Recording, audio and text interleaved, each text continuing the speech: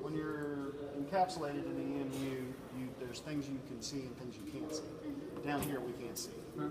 So it's all done by feel. So here, if we're going to go perform any kind of maintenance or whatever, if we're wearing a tool belt, we can just look down, grab our tools, and in the EMU, you have a limited viewing area. So we want to have all the tools out in front of them.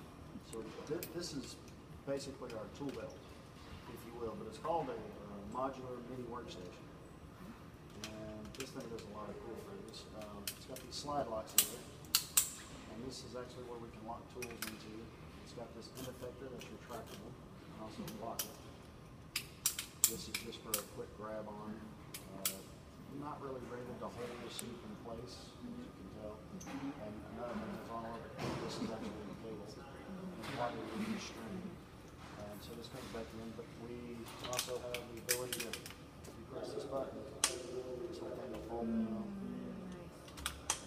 And these little funny looking rings right here are called tether points. And we will get to that right now. So if I have a tool that I'm using,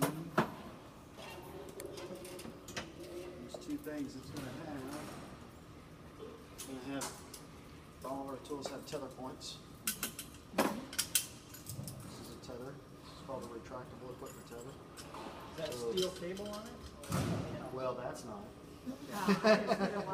We use everything here is mostly string because we use it in the water. You know, the cable, it tends to be a little rusty or whatnot. Plus the maintenance. These tools are in and out of the water all the time, almost every day. Actually, they get weekends off. But other than that, they're in all the time. So this would be a tether point. So this would lock in here. So that's locked in and tethered, and then that's primarily how they would translate. If they're going to use the tool, they would just slide this lock out, push the tool out, and then go to use it. But it stays tethered. If I was going to pass it off to him in orbit, if I had this tool in orbit and I wanted him to have it, I would unlock the slide, pull it out. What's the first thing you do? I'm already tethered.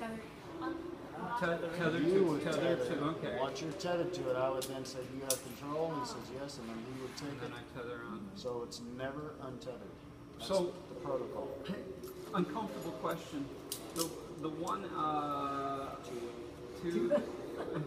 well, the one that's got the most press. What failed in the procedure? As far as the bag floating out? Yeah. Yes, you just said it.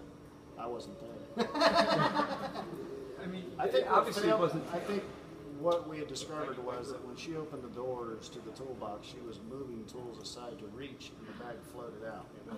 We really think what the problem was is that it didn't get properly tethered when it was put in the last time. Okay. And that is with all the hooks floating around in there. There's tons of these floating around in there. It's easy to think you tethered something when actually you may have tethered that. So that's what we're thinking what happened. We had another tool that got lost. A good friend of mine by the name of Russ. He was using his new 6000 series gloves, Jerry Ross, and he lost a ratchet. Right. It floated off. We know what happened there. Now, do they just